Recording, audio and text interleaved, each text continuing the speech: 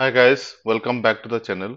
And today's topic is about the calculation which you can do to the DAX, that is called the opening balance and the closing balance. Okay, so the basic thing is that we have a, let's take, we are dealing with the stock data or share price data or whatever, what could be the scenario, right? So there could be like for the each day, suppose which in an each every day we are measuring one stock price, right? Like in this case, so for the each day, what is the open price, what is the close price? On each day, we are recording the stock price, what is what when it started and when it ended. That is my open and close price. Okay, and based on that, we want to calculate the opening balance for different year or month or for the quarter level or closing balance in the different year level, quarter level, or even in the month level. Right.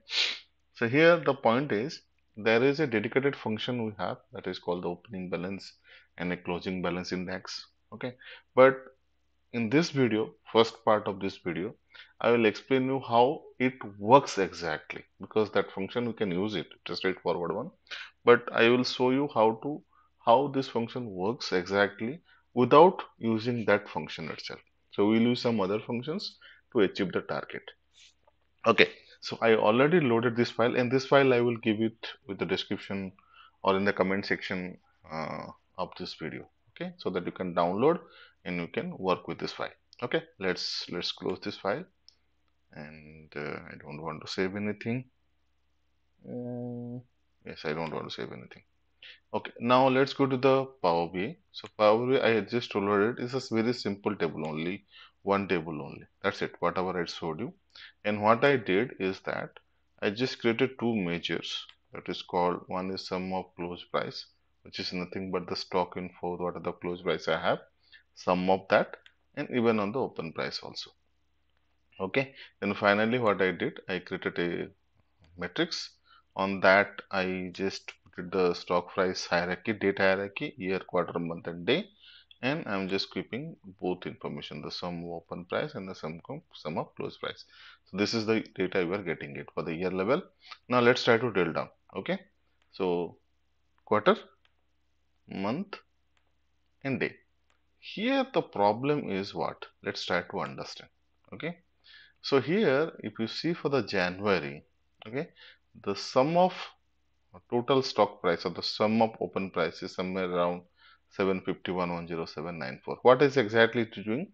It is just summing up every transaction, whatever the open price I have for the each month from the Jan 1 to Jan 31.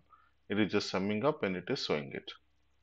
But actually, that is not the right way to show your open price. Why? Because I will tell you. So this is not at the day. It is just like on that particular day, my stock price is this much. Okay. So when I'm talking about the January, the open price, how much my stock is there on the January month, then it should be considered the first of January. What is the stock price? That should be stored as a total or the sum of my open price on the January, right? Rather than it should sum up this one. Just think like that. Okay, suppose you are selling something on the Jan 1st, this is my open price on the stock and it is measuring daily. Okay, so when I'm talking about your open price for your stock, then what it was there on the 1st of January, that will be your month open price in this case. Same way for the quarter and same way for the year. So this price is wrong. Again, the same thing is happening in this case, a close price also. So the close price is when the stock end, in the sense on the 31st, my end price is 719942. This is the close price for me. So when I'm talking about my January stock price, that will be my close price rather than it should sum up this one. This is the problem in this one. And this is the where the opening balance and the closing balance function works. Okay.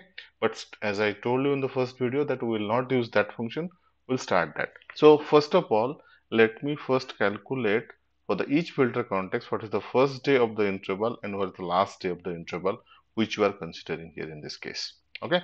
So let me create two measures quickly. Okay. So I say first day of my interval.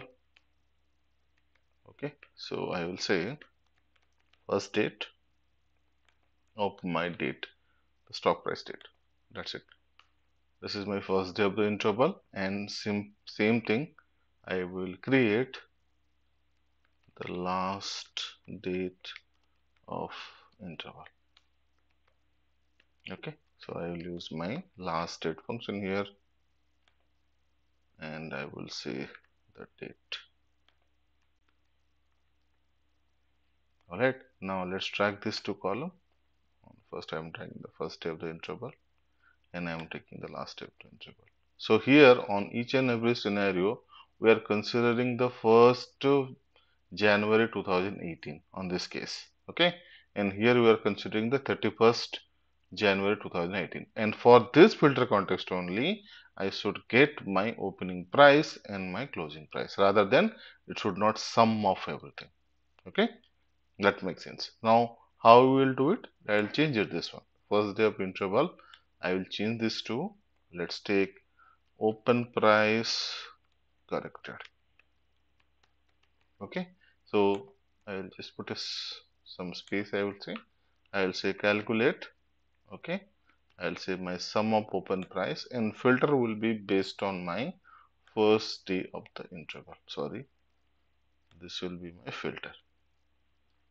Okay, this is my filter. That's it. So once you've done it, this will be the first price. Let's see that open price corrected. See, on the first open price, this is my January total is this much only. That is correct. On the quarter also, it should be that one only, because my quarter started January, and for the year also it is the same thing. Okay, let's do for the last day of the interval, and let's say I will change the name of this, say close price corrected. Okay, and this will be my filter. I will say calculate, I'll say close price, sum of close price, and this will be my filter.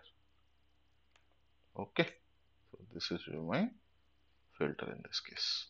Right, let's try to understand now. Okay, so now both are coming. See, now my corrected one, it is giving me the for January, the open price is 16,16129, whereas the close price is 719948, which is nothing but what was there on my close price on the 31st, which is 719948.